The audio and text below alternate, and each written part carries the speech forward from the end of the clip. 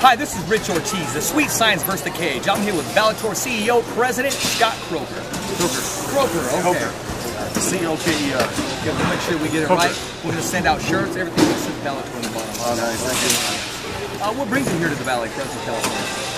Well, you saw it tonight. We had some great fights here. And it was a great event. I think Melvin did fantastic. Awesome. And I look forward to him fighting the winner of the Madashenko-Hogan fight next week.